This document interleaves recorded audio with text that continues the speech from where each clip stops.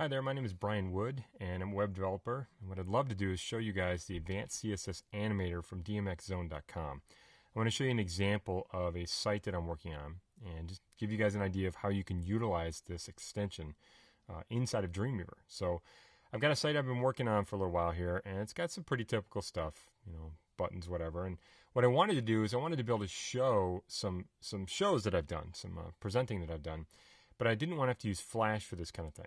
If you notice, if I hover over here, you're going to see that I've got this cool little panel that kind of slides in that I can add just about any content to.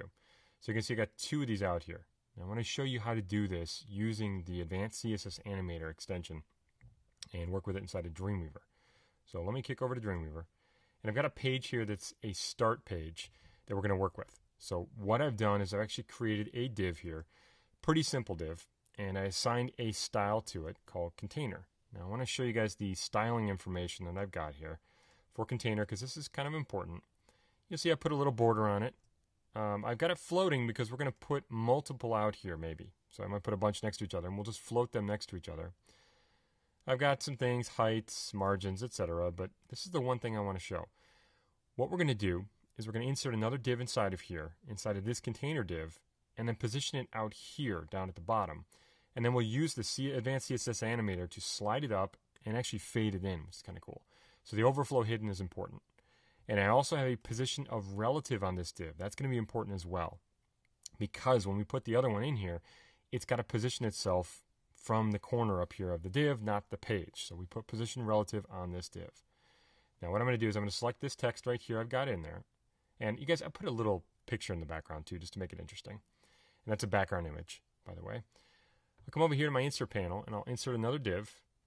I'll wrap it around and I'll just call this slider or something like that. I'll make a little class so we can use these multiple styles for this.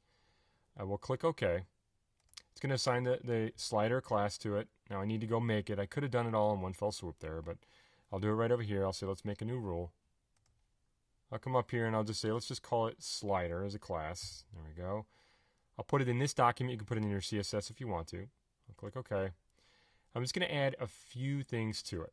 So I'm going to put a background color if you want on the box. I'm going to put a background image in this thing you guys I made, and it's a transparent ping. So I'll go browse for it. And if I take a look, it's called slidebg.ping. There it is right there, 300 by 300, and it's transparent. I'll click OK. And I'll tell it not to repeat, things like that. Just get it out here, upper left, top. Now a couple other things we want to do is we want to position this thing. So I'll go to positioning. And I'll say we're going to position this box absolutely from the corner. I'll put a width on it, whatever. I could say like a width of 300, something like that. I'll let the height be dictated by the content. We could put a height on it. I'll come down here and say from the bottom, I'll start at 0, and from the left, we'll start at 0. I'll click OK. Now it's going to put it down here. You guys can see it right there. Now the problem is it's still showing, so I'm going to push it down. So if I come over here to slider, click on it, come down here, you guys are going to see from bottom, I'll just change this value to maybe like minus 100 or something, because we're going to change the height of this to 100 probably. Hit return, you guys can see it moves down there. Now, I'm going to put my cursor in here. It's going to be kind of odd. I'm going to put my cursor in here, hit return, and start typing. Okay, and we could put links and pictures and anything we want in here. Okay, all right, let me save this. I'll go take a look at it in the browser, see what we get. You guys will see it's gone, because this div had overflow hidden. Now, it's hanging out right down here somewhere. Okay, so let me go back. I'll close this up, go back. Now, the magic here is to come to this div, this one right here, and assign the Advanced CSS Animator stuff to it. So if I go to the Tag Inspector, or the Behaviors panel, basically, you guys can find behaviors under Window, Behaviors. I'll click on a plus, come here to DMXzone, and say Advanced CSS Animator. Now, this is going to open up the UI, this dialog box, and what I want to do is I want to just say, we're going to animate this slider thing down here. So this is the key right here. Animation applies to, you got to be careful with this. I always forget this, but it's key. It's awesome. I'll say animation applies to, and if you take a look, slider. Now we can apply a bunch of different properties. And in this example, we're just going to employ 2. So I'm going to say we're going to change the positioning. You guys can do all sorts of things. It's crazy here. We're going to change the bottom value, which is how it positioned it way out here. So I'll add this to my used properties. Now it's going to say auto detect from. You want to probably leave that alone, you guys. It makes it so much easier. That just means just find out what it is. It's minus 100. and then we're going to slide it to, let's say, minus 20 or something. Now, if I go down here to duration, you guys will see that these things kind of pop to life. We've got units. You guys can pick a bunch of different units. We've also have these. These are pretty cool. These little operators right here. You can say, you know, plus, minus, plus, equals to do a relative value as well. I'll come down to duration and change that to like 500, let's say. And I'll use a simple ease here of linear ease. Real simple.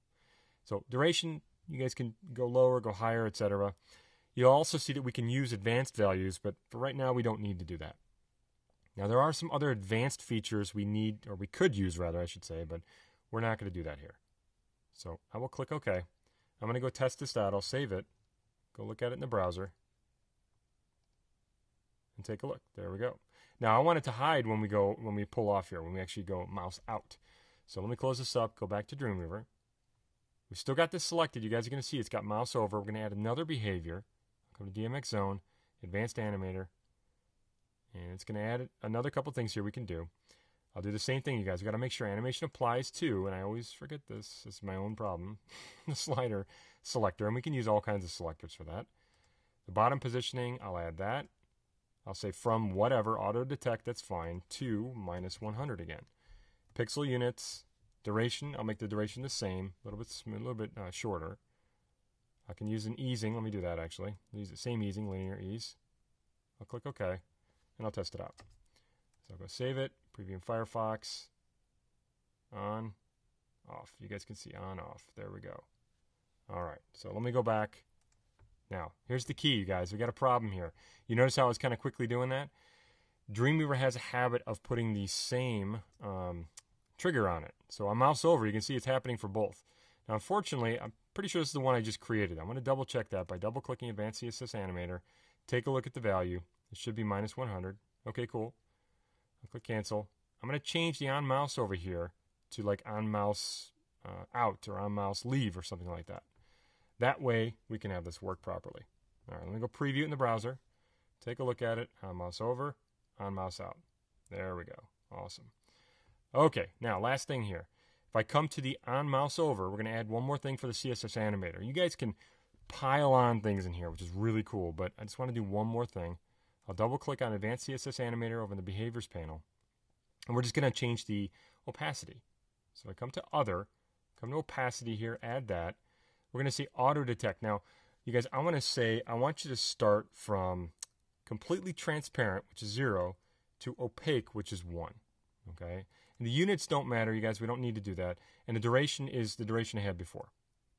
So I want to make sure I'm doing the slider. Of course, it remembers that from last time. I'll click OK. Now I'm going to do on mouse out. We'll do the same thing. So I'll go to on mouse out, double click.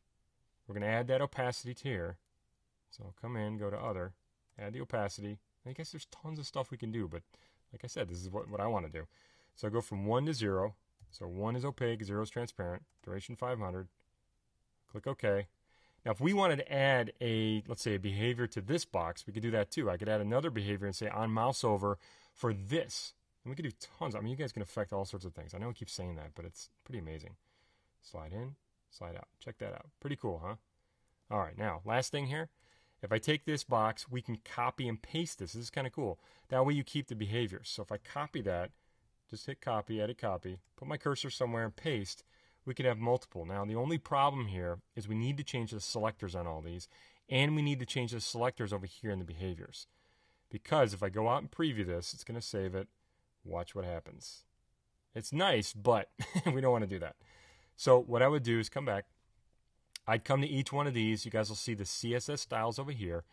I would do something like group a bunch of selectors, like container, container 1, slider, slider 1, etc., and assign container 1 and slider 1 to these. Then go to the Tag Inspector or Behaviors panel with this selected, come to the Advanced CSS Animator, and make sure that you guys choose what you want to animate. Instead of slider, it would say slider 1. So make sure you change that. So that's working with the Advanced CSS Animator from DMXzone.com. Just one example of something you guys can do, a really cool thing without having to use Flash. That's the best part. You guys, I'll be doing a lot of videos in the future on these, so check out DMXzone.com, and they've got their own YouTube channel as well.